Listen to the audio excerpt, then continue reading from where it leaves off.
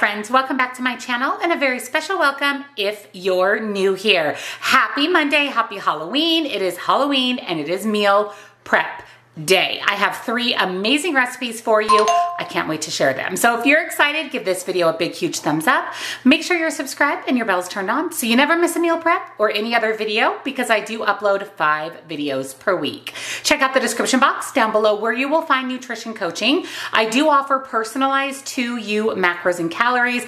Cannot recommend this enough. This is how I have lost the majority of my 130 pounds and I have one-on-one coaching if you would like to chat with me directly. Links, discounts to my favorite things, and come join our Facebook group. We'd love to have you. So let's jump in to meal prep.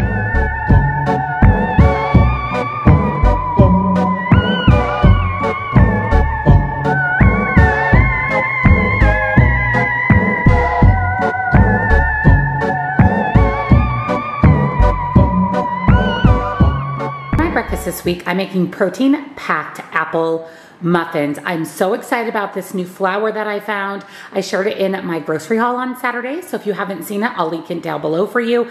But this is going to be quite the game changer. So let me show you what's in our apple muffins. You're going to need salt, vanilla extract, cinnamon, and allspice. I will link my gravity-fed salt and pepper grinders down below. Get these. If you don't have them, you will love them. They're so fun and easy to use. And here is the game changer. I found this Kodiak Power flour. Same nutritional information as far as calories go of traditional flour, but this has 10 grams of protein and it's whole grains. So it is quite the game changer when it comes to baked goods and being able to add a good amount of protein and just a healthier flour. So I'm really excited to see how this works with these muffins. I will definitely let you guys know if the muffins taste the same as if I would have used regular flour, but I was on the hunt for wheat flour and saw this and add to cart immediately. Cannot wait to try this out. I did find it at Walmart with all of the other flours. You're going to need some sugar-free maple syrup. As always, I'm using Lakanto, my all-time favorite. I will link Lakanto down below with 15% off site-wide. You'll need some light butter, unsweetened applesauce, eggs, baking powder and baking soda, and a couple of apples. So the first thing I'm going to do is peel both apples, and then I'm going to use my grater, the larger side. So there's different grate options. I'm going to use the largest, the same one I used to grate zucchini and grate both of my apples.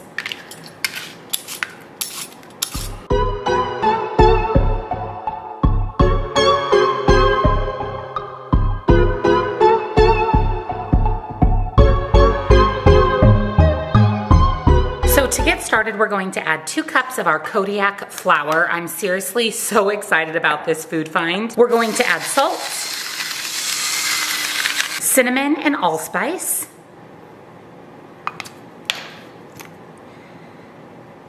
A teaspoon each of baking soda and baking powder. Stir that together really well until fully combined. We're going to add in 2 eggs,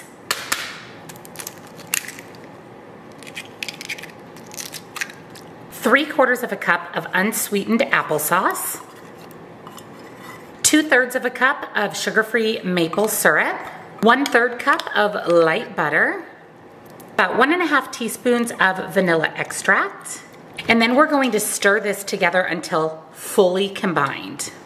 Preheat your oven to 425, grab out your muffin pan and spray it with some nonstick cooking spray. And then with a scoop, we're going to do 12 muffins.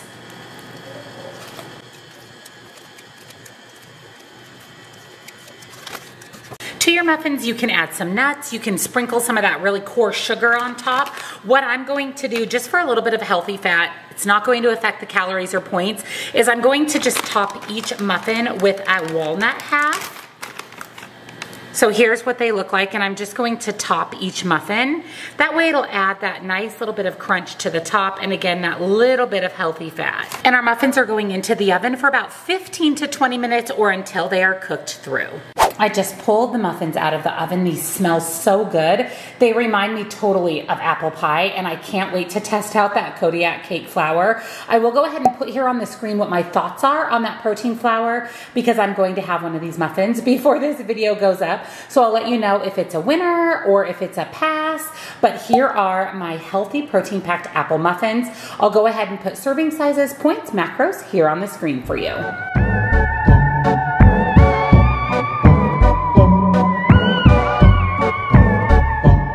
For lunch this week, I'm making a ground turkey burrito bowl. This is the basis. These are the ingredients for the base bowl, and then I'll show you once we put together the bowls what I'm going to top mine with. I'm very excited. This is going to give me all the Mexican food vibes this week. So let me show you what's in the ground turkey burrito bowl. First, you're going to need taco seasoning, minced garlic. The recipe actually calls for rice. I'm subbing rice with beans. It's a better carbohydrate source. You've got some fiber in there, some protein.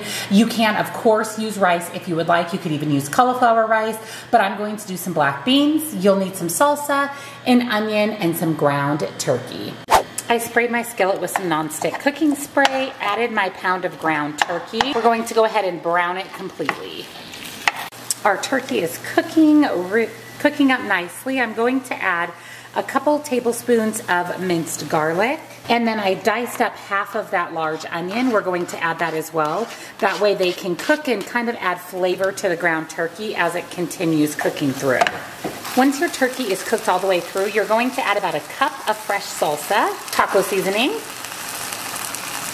Stir that together, and we want to allow this to come to a boil.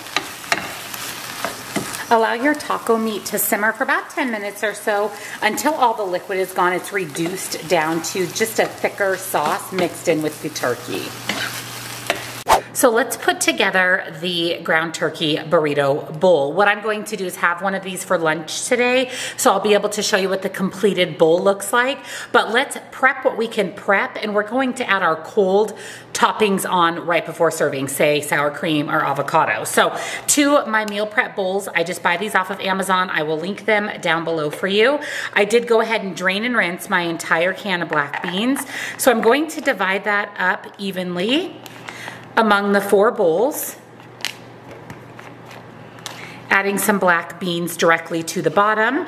And then I have my meat mixture here that I'm also going to divide up between the 4 bowls. So this is going to be a very protein heavy lunch, which is great. Plus we're going to get in some veggies and things as well.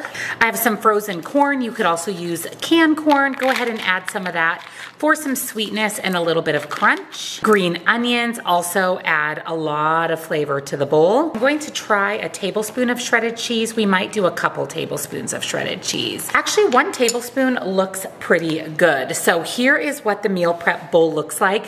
This is about as far as you want to go for prepping. Like I said, you want to be able to warm this up and then add your cold topping. So let me put together the other 3 burrito bowls.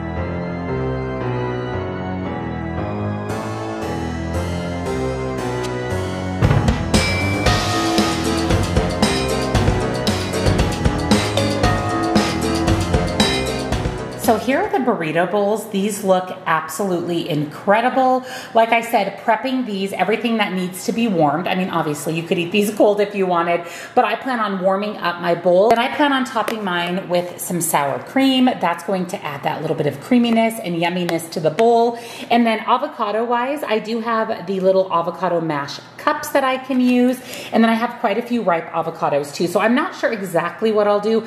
Maybe I'll alternate sometimes with the mash, sometimes with the avocado, always with the sour cream. But that is the turkey burrito bowl. I'll go ahead and put serving size, points, macros here on the screen for you.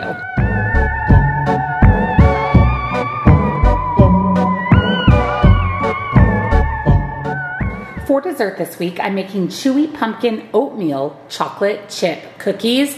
Also super excited about these. I think I'm going to put together a little platter with some of the muffins that I made and the chocolate chip cookies and bring them over to my neighbor for Halloween today. So let me show you what's in the recipe. You're going to need vanilla extract, salt, all-purpose flour, brown sugar alternative of your choice. As always, I'm using Lakanto Golden.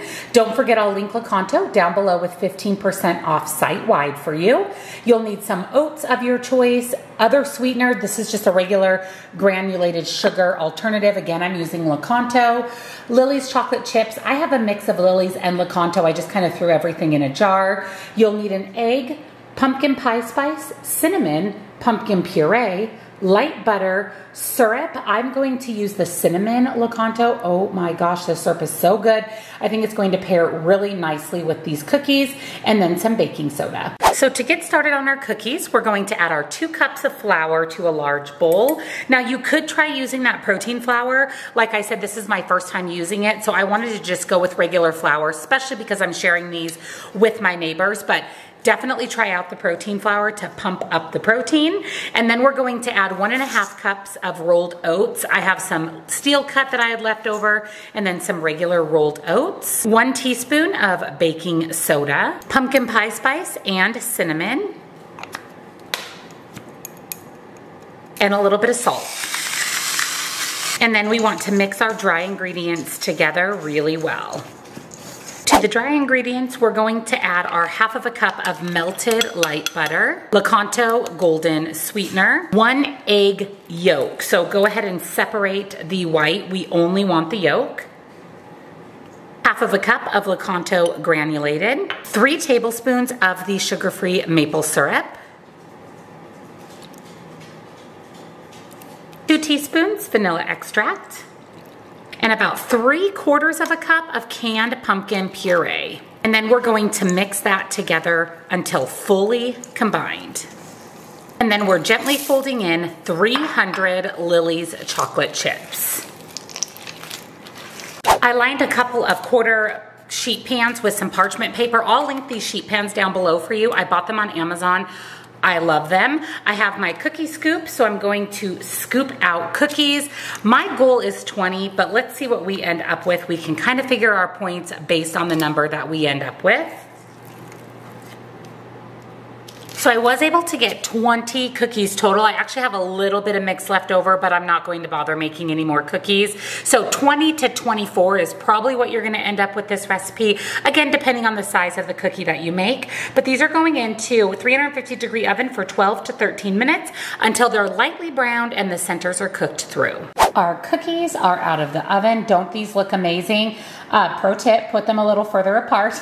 It is just fine though. I'll just move them. I'll just cut them apart with my spatula. But these look so good. They are so fluffy. Very, very chewy-like consistency. Again, I made 20 of them. I'll go ahead and put point and macros here on the screen for you. But this is going to give me all the fall vibes for dessert this week.